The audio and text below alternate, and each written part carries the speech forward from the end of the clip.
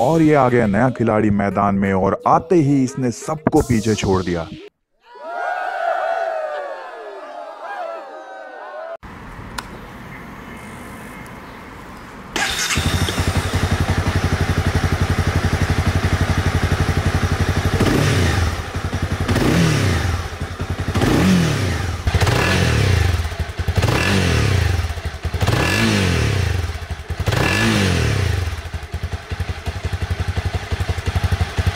नमस्कार दोस्तों, मेरा नाम है Rohit and welcome to rich India.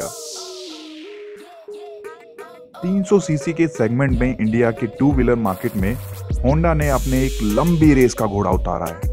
Honda लेके आया है neo sports cafe inspired Honda CB300R। कीमत होगी इसकी 2,41,000 एक्स शोरूम दिल्ली।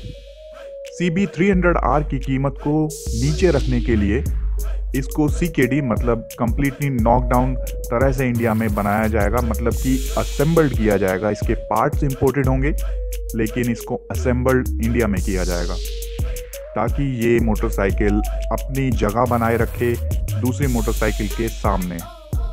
CB300R आपको अवेलेबल होगी 2 कलर में। पहला है मेटालिक ग्रे और दूसरा है कैंडी क्रोमोस्फियर रेड। दोनों ही कलर इस मोटरसाइकिल के ऊपर बहुत अच्छे लग रहे हैं। इस मोटरसाइकिल की बुकिंग स्टार्ट हो चुकी है। इस मोटरसाइकिल की बुकिंग को स्टार्ट हुए लगभग 25 दिन हो चुके हैं। इस मोटरसाइकिल को आप बुक कर सकते हैं अपने नियरेस्ट होंडा के शोरूम में जाकर सिर्फ 5,000 रुपये देके।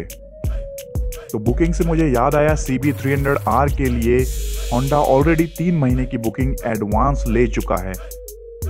सिर्फ 25 दिनों के अंदर 3 महीनों की एडवांस बुकिंग, तो ये बहुत ही अच्छे फिगर्स हैं। बाकी मोटरसाइकिल के मुकाबले होंडा CB300 बहुत ही अच्छा परफॉर्म करने वाली है इंडिया में। होंडा का दावा है कि CB300R अपने सेगमेंट में सबसे लाइट वेट मोटरसाइकिल है। होंडा CB300R का ड्राई वेट है 143 kg। अब ये सेगमेंट में सबसे लाइट वेट है या नहीं, ये तो कंपैरिजन करने के बाद ही पता चलेगा। अगर आप चाहते हैं मैं इस मोटरसाइकिल का कंपैरिजन करूं दूसरी मोटरसाइकिल्स के साथ, तो कमेंट में लिखिए कि CB300R का कंपैरिजन किस मोटरसाइकिल के साथ होना चाहिए। मेरी समझ से होंडा CB300R कंपटीशन देगी KTM ड्यूक 390, 250, BMW G310R और अपाचे 310 को।